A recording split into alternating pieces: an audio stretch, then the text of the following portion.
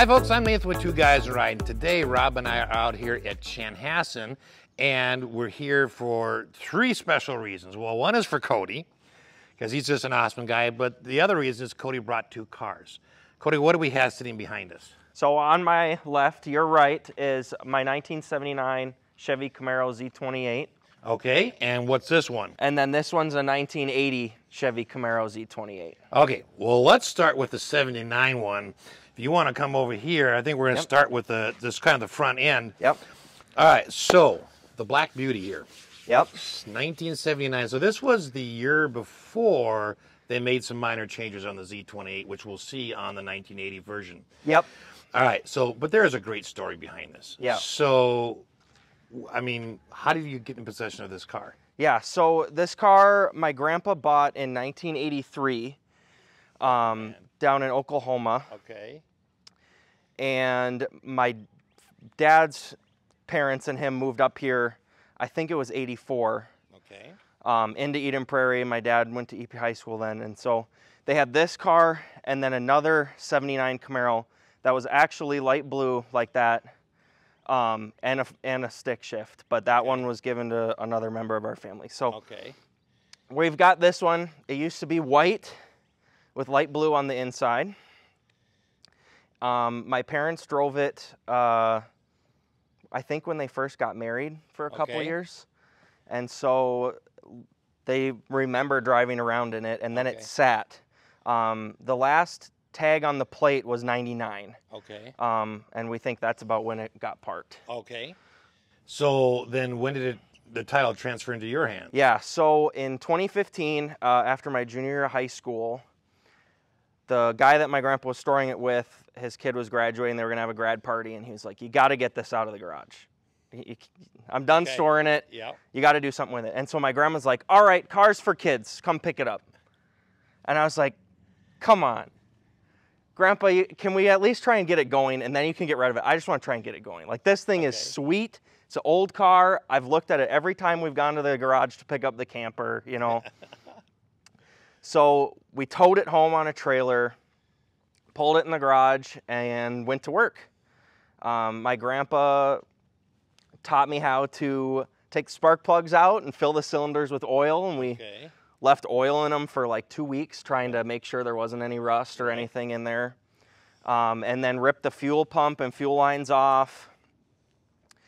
Checked for compression after we got all the oil out of the cylinder, checked for compression, and then put spark plugs back in, poured a little gas in, and it fired right up. Oh boy. Yep. After sitting for that long. Yep. Now, so this is all taking place while you're in high school. Yep. Okay, so then you decide, so then your grandpa gives you the title. Yes, so in high school, my senior year on my birthday, which is in September, I drove it to school for the first time. Okay. We had redone the inside first because I didn't like how it smelled like mothballs. So we ripped the inside out. There's a couple rust holes on the floor pan and stuff like that we fixed. And then I designed these seat covers because I wanted a little orange accent. Orange was my favorite color. So designed these seat covers and had a guy in Chanhassen make them for us. Okay. So they're custom made. Yep, custom made on the factory seat foam frames and stuff like that. So I love how they say Z28 on the headrests. Yeah, so we got that embroidered so that it matched the logo that's on the wheels and on the front too. Okay, so now this car was originally white. Yep. I think we mentioned that before, but it was originally white.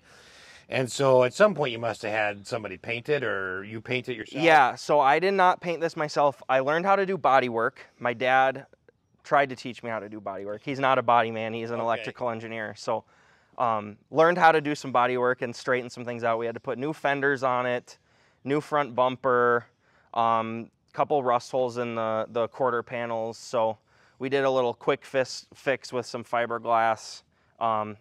We didn't have a welder, so we weren't able to weld in some stuff. So learned how to do body work, and then my grandpa had a buddy that painted it. So he just did a quick spray, didn't touch any of our body work. He just sprayed it how it rolled in. So that's what we got. That's what you got. Oh. Yep. You know, I got to tell you, that is a great story. I mean, so your grandpa bought the car, only a few years old, and here, all these years later, mean, it's been through your parents, Yep. and then it's yours. Yep. Man, and you spent some time wrenching on this with your grandpa and your father. Yep. Yep. So it took us about 3 years. Okay. From the time we towed it home to when we dropped the new engine in. Okay. And then called it done. All right, so let's come over on this side for a minute. The headlights are an aftermarket. Yep. Okay, so with all the little dots we see in the front around the rim, Yep. what are those? It's got a halo, so I've got a little remote in there that I can pick whatever color I want. So Okay. if I roll into a car show, I mean, I can only drive down the road with them white or Right. off. But if I roll into a car show, I usually turn them on and make them orange. So Okay. just a little extra Just a little flair. extra, yeah, absolutely. Now the turn signals, that's what would have come with it? Yep. So I put LED bulbs in everything just to Right. make everything a little brighter. But those are the factory turn signals, Okay. housings, and stuff like that. All right, now, rims. Yep. Original? These are the original turbine rims from '79. So Were they painted black, or did you do that? they were not. So they were a gray, Okay, which on the white car didn't look too bad. right. And we needed to get them redone regardless. They were a little corroded, needed some work done. So I decided when we got them redone, I wanted to have them black to match. Make the outside pop a little more and kind of hide some of the brake dust when you get going. Yep, so did you paint them? I did not. No, there's a wheel guy up in White Bear Lake. Okay, that you took it to. Yep, and so he did the wheels on this one and my other one. All right, now the side vents. This is one of the things we'll see a change in on the 1980, but here they have actually look more like fins. Yep, But they're functional. they are functional and they really crank out the heat.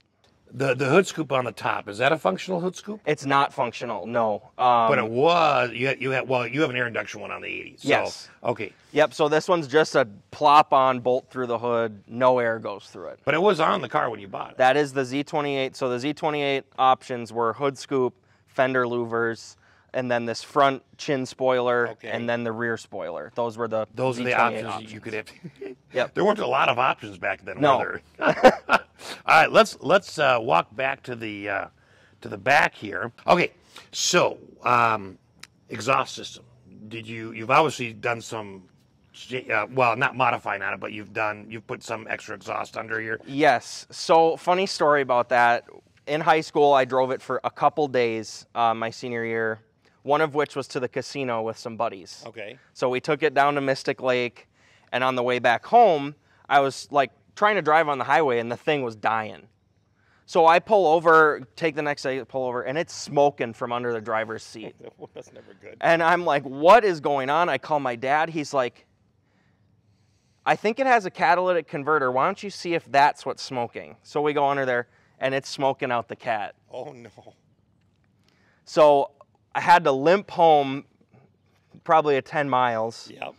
going 10 miles an hour, you know, taking the back roads. Yep, so it doesn't heat up too much. Yep, and so that was like, all right, done with the cat. So it has the factory exhaust manifolds on the Okay. block. And so we got the factory Y pipe, got rid of the cat, Yeah. and then dual exhaust. So it goes down to one and then separates, comes back out. Well, it sounds really good. Mm-hmm. Sounds good. Okay, so now your fuel tank cover would have been under here. Yep, so the gas tank's right in the middle. So if there's a long line on the driver's side pump, no problem. Just go on the passenger side because you're in the middle. You're right in the middle. You get it from either side. Yep. Let's talk about the, because you replaced the engine and the transmission. The transmission on this was rebuilt and we put a new engine in it. Okay, so what engine did it come with? It came with a small block Chevy 350. 350, okay. And what did you put back in it? So it's got a 350 Gen 2 small block. So Okay. the 90s Yep, with the version of- Vortec heads. Okay. Does it have a little more horsepower then? Yes, so it's got about 330 horse. Okay. I mean, you can spin the tires if you want. Right. Yep. And originally it would have had probably closer to 200. I think it was 185 or 190, Okay. depending Yep. on if you had the automatic or the manual.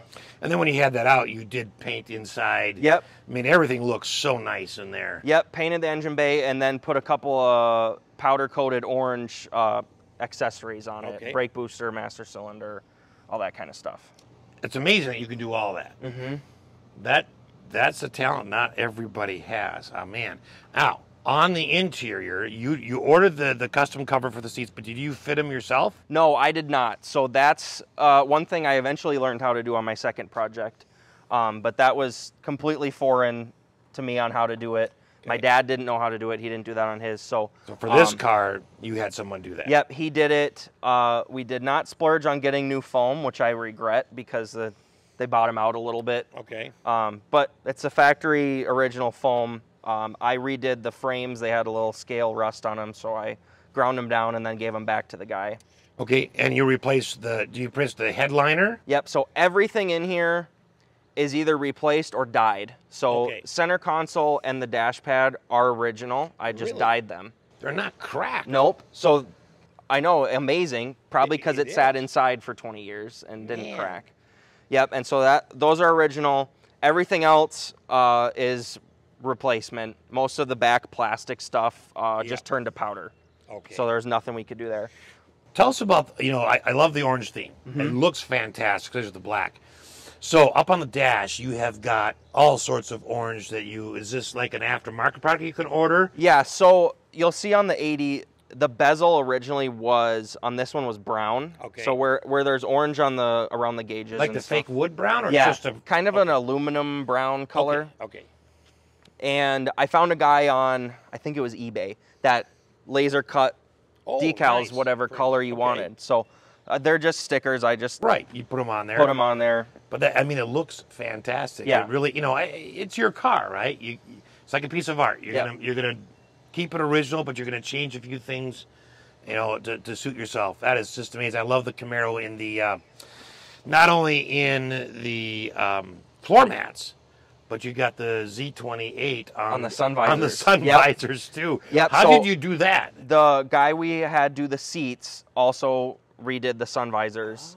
And so he didn't do any of the embroidery. We had to find an embroidery shop and then get them the logo. They embroidered them for us. Okay. Now the transmission is a what? It's a TH350. Okay. 3-speed. 3-speed. Yep. All right. And of course automatic. Yep. You've got an old-fashioned looking modern stereo. Yep. So is that like it's from Retro Sound. So there you go. They make ones that'll fit your dash and just a little adjustment, and it's got Bluetooth. It'll get the radio station. Right, which is nice. Yep. That is sweet. But that's where the radio would have gone. Yep, and so I still have the factory cassette radio that was in here, and I may one day redo that and get some cassettes to put in there, but for now, I like having Bluetooth. All right, and it was actually a cassette player or an 8-track player for this one? Cassette on this one. This one was a cassette? Yep. And this is going to be... Folks, when you watch both videos, that's going to be an interesting little detail because the other one's got something different, but which is very interesting. Okay, aftermarket steering wheel? Yes. So that was kind of what we based the whole interior off of, was I found that steering wheel. It's got the two little orange stripes on the top. Yep. And so we took that to the interior guy, and he got us a close match with the orange vinyl color. Okay. Now, with the Z28 on the door cards, was that originally there? No, that's just a little extra flair that I added. Yep. All right. So did this had air conditioning? This had air conditioning. It was not working when we started working on it, and it was very hard to find parts for. So did you get it working, or have you left it? Okay. We ripped it out, put a cover plate on it, and so the heat works and the fresh air works, but not the air conditioning. Okay. When you turn the key back, there was a little lock. And I believe it's the push button underneath your. Is that what? So the push button underneath the lock is the hazards. That's the hazards. Yep.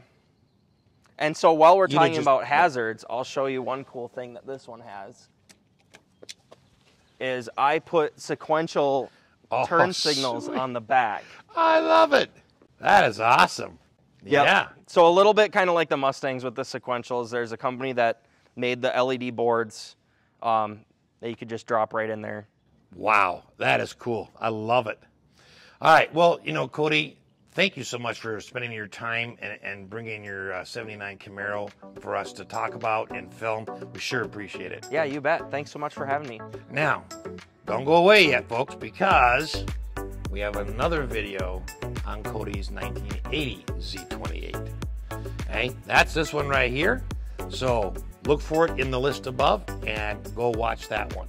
Thanks again, Cody. Thanks. Thanks for watching.